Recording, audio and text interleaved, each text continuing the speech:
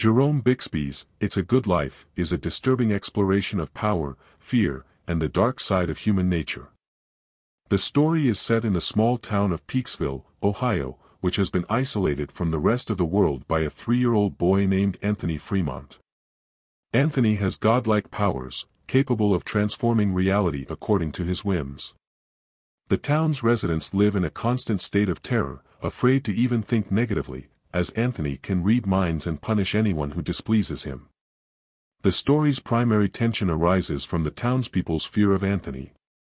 They must continuously feign happiness and satisfaction to avoid provoking his wrath.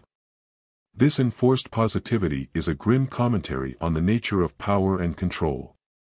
Bixby uses Anthony's character to illustrate the dangers of absolute power, particularly when it is wielded by someone who lacks maturity and moral understanding.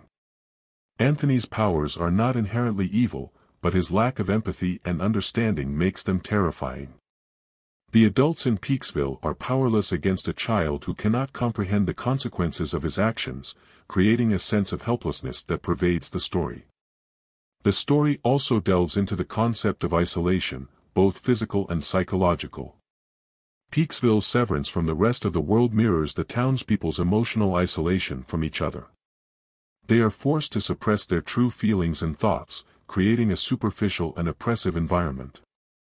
This isolation leads to a breakdown of community and human connection, as everyone is too afraid to express themselves honestly. Bixby highlights how fear can erode social bonds and reduce individuals to mere survival instincts, stripping away the humanity that binds them together. The narrative's horror is heightened by its focus on the mundane details of everyday life in Peaksville.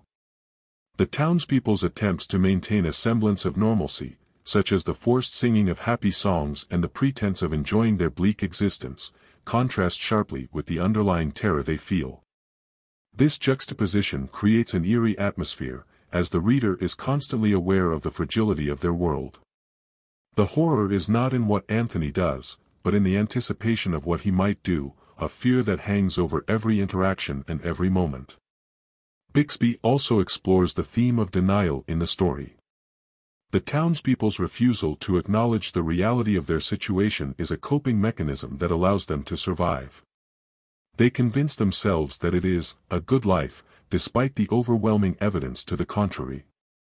This denial is a form of self-deception that highlights the lengths people will go to in order to avoid confronting the truth. It also underscores the power of fear in shaping reality, as the townspeople's collective denial is necessary to placate Anthony and avoid his wrath. In the story's climax, Bixby offers a chilling commentary on the consequences of unchecked power.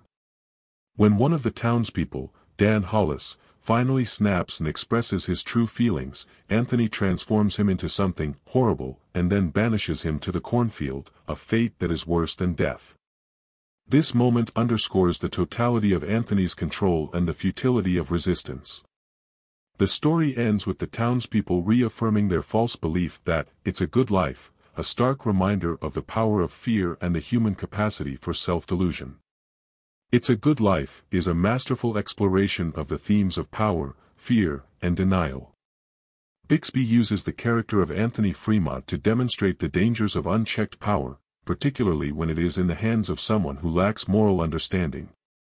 The story's atmosphere of pervasive fear and isolation is a commentary on the corrosive effects of power and the ways in which people cope with oppressive circumstances.